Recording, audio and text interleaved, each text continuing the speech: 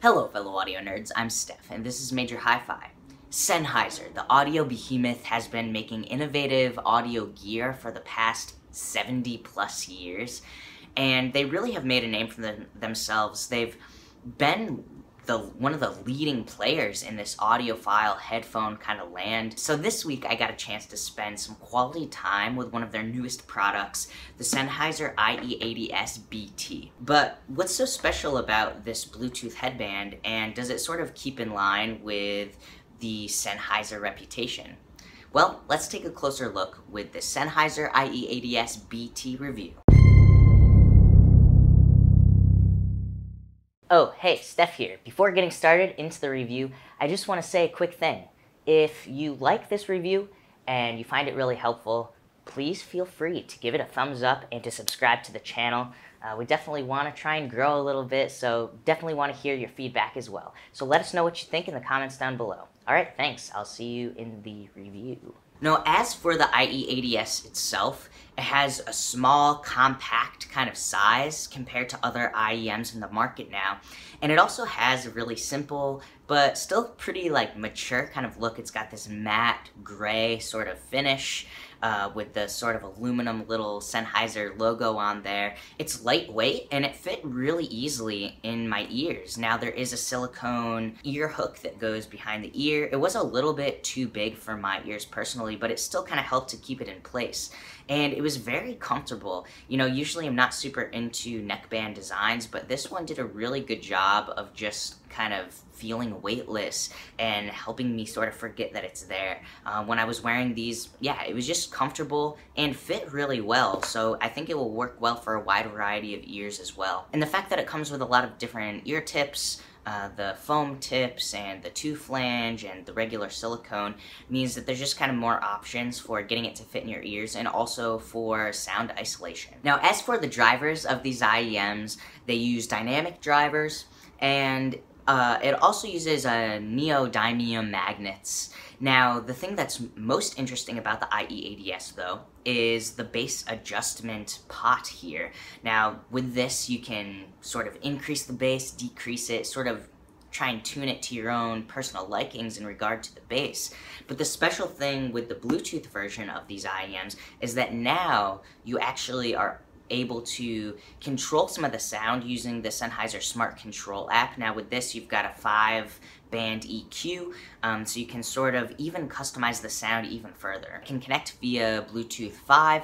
It also supports aptX LL, so low latency aptX, so you can watch movies and things like that easily, and LHDC, which is trying to be a competitor to Sony's LDAC codec. Very high-res codecs that I think a lot of audiophiles will find very important to have included with this. It has a 6-hour battery life. There's a remote and microphone on here so that you can talk on the phone and also control playback just straight from the actual neckband. This uses actually a special DAC. This is a dedicated AKM DAC. I tried to do a little research on AKM, but the thing that's most interesting to me here is that it's dedicated for sound. So it's something that is really trying to preserve the quality, and I think that's where a lot of Bluetooth options really kind of fall short, but Sennheiser has done it here. I will say I wish that the battery life was a little bit longer. 6 hours in today's market of Bluetooth is pretty short, but that said, you know, I think if you're an audiophile that's really caring about the sound, maybe that's something that you can look past. And if you needed more time, then these probably won't be the right ones for you.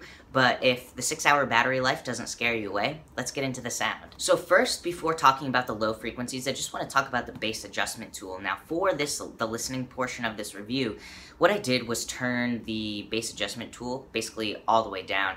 And one of the reasons is because it's not detented. Getting both individual ears to be exactly the same isn't super easy.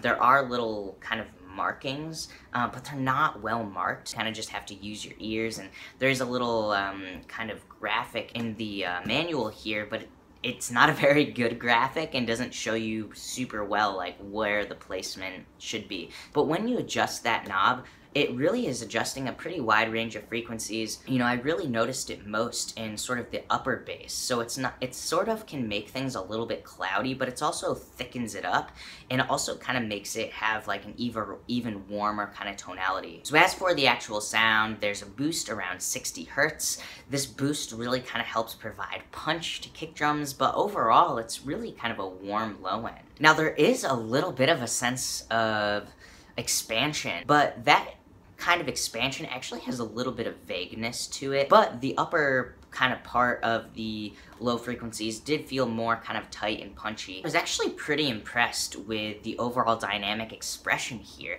especially for something being Bluetooth. The way that the Bluetooth sounded here definitely sounds better than probably any other Bluetooth I've ever heard. The only thing rivaling it really would be the Biodynamic Amiron wireless, which had a really good sounding Bluetooth as well. For example, when I was listening to the song I'm Callin' by Tennis, the kick drum and the bass guitar both sounded punchy, they sounded very full, they had a feeling of warmth to them, but the kick drum had a little bit of that sort of expansion I was talking about, but the sustain of that kick then felt a little bit vague, so it wasn't super tight as the kick sort of rang out. As for the middle frequencies of the IE80SBT, they felt full and super warm, very pleasant and aesthetically pleasing. I noticed a boost around 200 hertz. This really gave just a nice feeling of thickness. But then I also thought that there was a really kind of good feeling of separation between the instruments that had like more predominantly middle mid-range information and those that had more high mid information. There was a little bit of a cut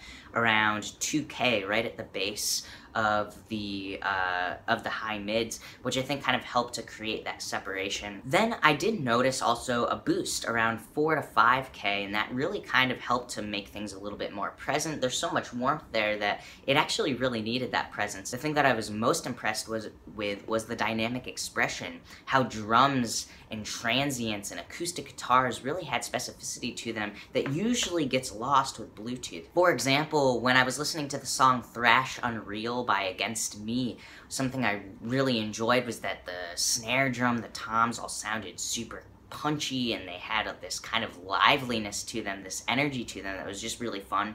The electric guitars sounded nice and big and full, yet they still had clarity in the distortion of it, so I could still kind of hear the texture of that distortion. The vocals are shaped in an interesting way. They kind of have a sense of chest to them, and they also have lots of clarity in the mouth, a little bit less detail in the throat of the voice. As for the high frequencies, I noticed two areas of emphasis. One in the upper treble around what sounded like 8K, and one in the upper octave around what sounded like 12K, 13K or so.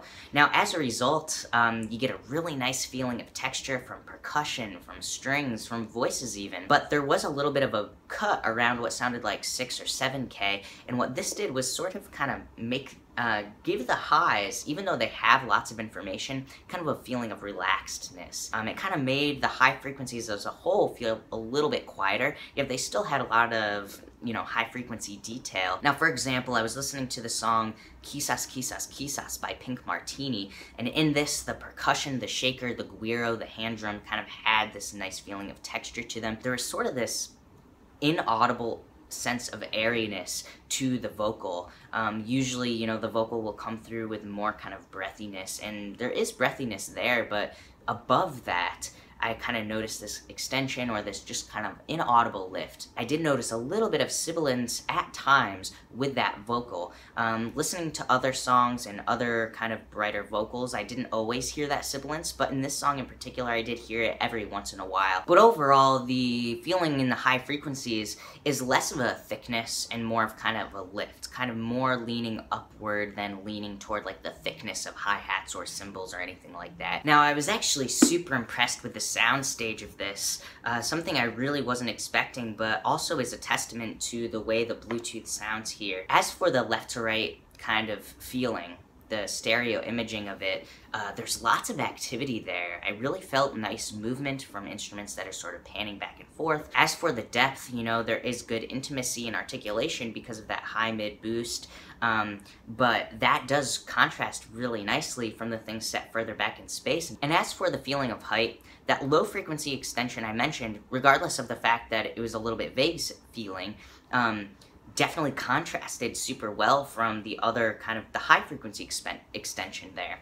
The transient response kind of mixed in there, left spaciousness and kind of differentiation between where everything was sitting in space. Now, for example, when I was listening to the song Fever by Ray Charles featuring Natalie Cole, there's a really big difference in contrast between the lows of the bass compared to those of the kind of brighter, breathier kind of vocals, compared then with the cymbals kind of sitting up above. But one of the most impressive pieces in this song with these IEMs was the hand drum, something that, I don't know, I was never really super aware of that hand drum is recorded in stereo. So I could hear kind of the particularities of where the left and right of the hand drum was placed in space with these IEMs, something that I was definitely not expecting from a Bluetooth headset.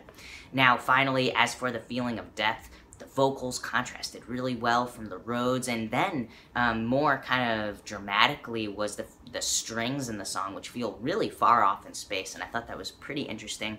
I was very impressed with how this was able to handle it. Overall, the Sennheiser IE80S BT has a warmness and a thickness to its sound.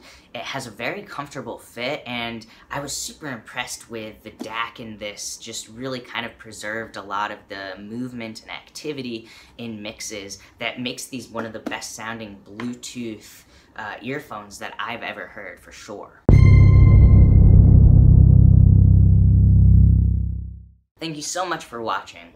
For a closer look at my experience with the Sennheiser IE80S BT, check out the link down below in the description for a link to the article that I wrote about these IEMs. If you like this video, please give it a thumbs up, and for more videos like this, be sure to subscribe. Alright everybody, I will see you next time. Bye!